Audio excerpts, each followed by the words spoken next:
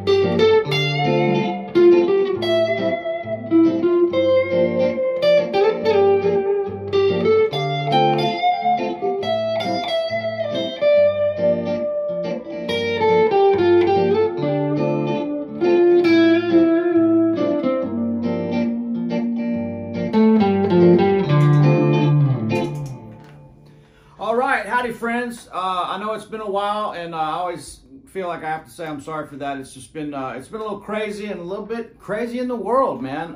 Trying to stay motivated and all that stuff. You know, I always say that it's always a challenge. And man, just appreciate you guys being here and having us.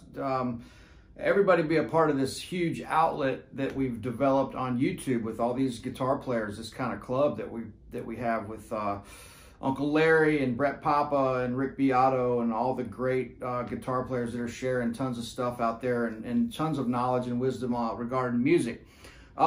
Still here in beautiful sunny East Nashville, Tennessee. A little relief from the heat today.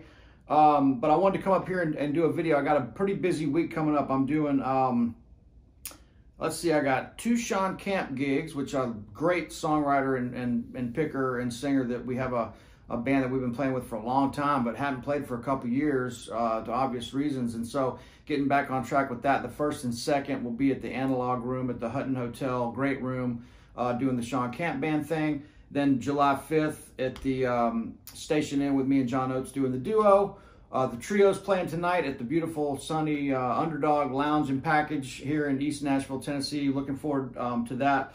I'm loving playing with that trio. And by the way, I wanted to say thank you guys so much for all the venue suggestions that you guys sent out. We're compiling a master list, And my good buddy Josh up in New York City is going to help us do some booking.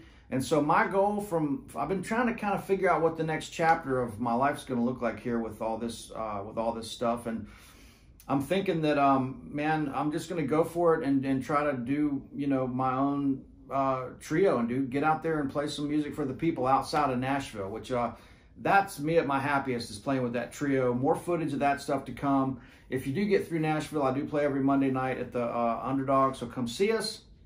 Anyway, back to this. And of course, I will say, since it's been a minute since I've been on here, check out the links below. Everything education oriented, all the tiers of lessons. You can email bookings@guthrietrap.com for all that. Of course, check all that stuff out, blah, blah, blah. But anyway, main thing is appreciate you guys. Thanks for being here and putting up with my really erratic posting schedule and all that. So I just thought it'd be cool to do something with a little bit of a backing track here. I always say no extra charge for mistakes.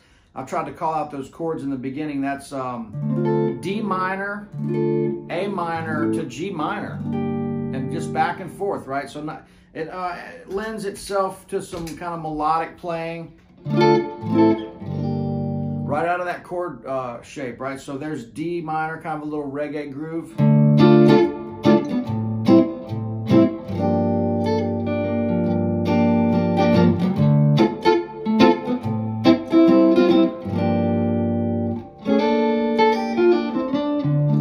What I'm doing there is this is a perfect opportunity to really start marking these chord shapes. Now what that is,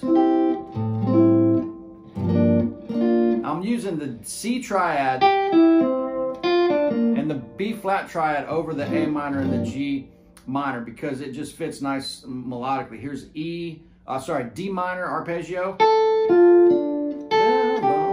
So I'm using that.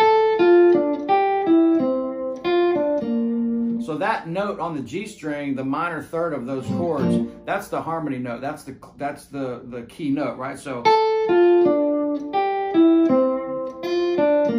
that really puts you in that G minor right there.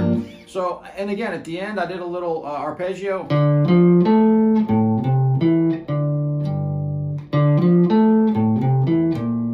Using the B flat over the G minor, and then also the 5 the first time around. So that's D minor, A minor, then using the D note as from the G minor chord, and then the second time around up to that, you know, that's still your minor third, so it works as a melody note. So the point of all this is I wanted to stress something as I've been teaching more and more and more, and really realizing that, yes, you do have to have these core fundamentals of, and I'm instilling again, chord shapes, chord shapes, chord shapes, but also the fact that you got to use your ear. I mean, at the end of the day, it's like food. You're tasting it. With music, you're hearing it. So all this stuff is important to get under your fingers. But the final judgment call is your ear.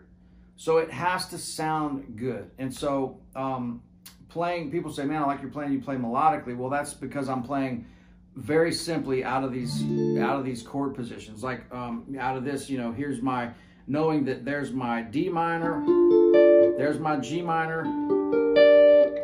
So literally I'm just changing.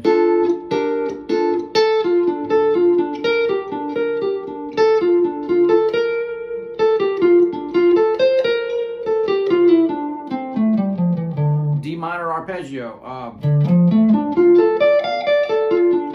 G.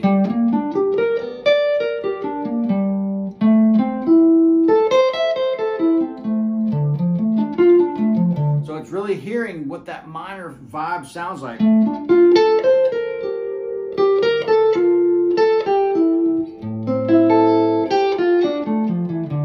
Just, man, I can't stress how important that is to really focus on what you're hearing when you're playing. It doesn't matter if you're just noodling around and having fun and experimenting over some of these arpeggios and stuff, starting to get those under your fingers. But man, really focus as much as you possibly can on what you're actually hearing. When you're listening to music during the day or however you do it, try to pick up on, hey, is that a minor groove? Is that a major? Or is that a dominant 7 or a major 7? So when you're listening to music, make a game out of it and go, okay, I'm picking up that that's a minor vibe. Like, you know, Black Magic Woman is a minor vibe. The Allman Brothers, Jessica, you know, very minor, very major.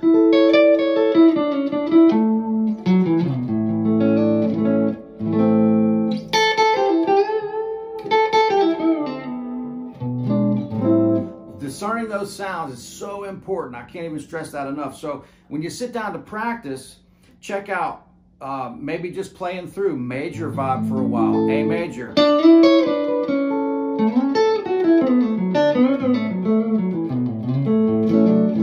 Then maybe go to A minor and stay in that vein for a while, but don't let yourself waver. And if you start to kind of get unsure or unsettled, go back to that chord and get that foundation for your ear pounded in there. So again, here's major, A major.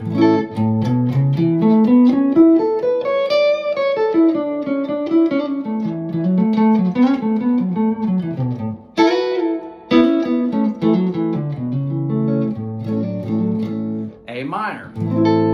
Totally different vibe.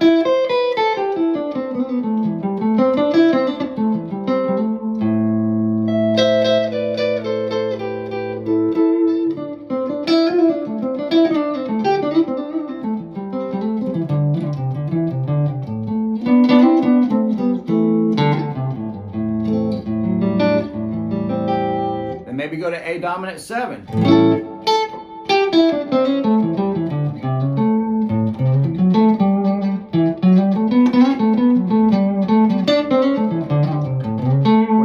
That major third, the flat 7, and the 1. So again, I'll tell you, the rule is you get a pentatonic for major, you get a pentatonic for minor, but you don't really get a straight pentatonic that works over the dominant 7 chord. And there's a million songs and feels that have that dominant 7 chord because that's the sound of the blues.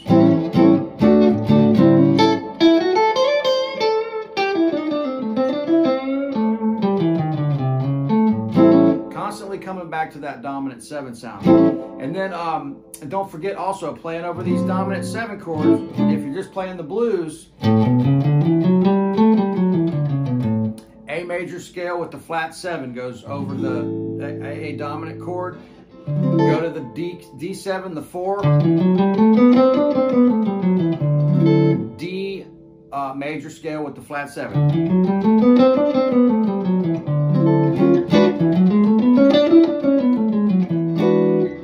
Works over every dominant chord, and it really starts getting your ear hip to what that sounds like. It's not going to be a long video. I just wanted to check in and throw a couple things out there to you.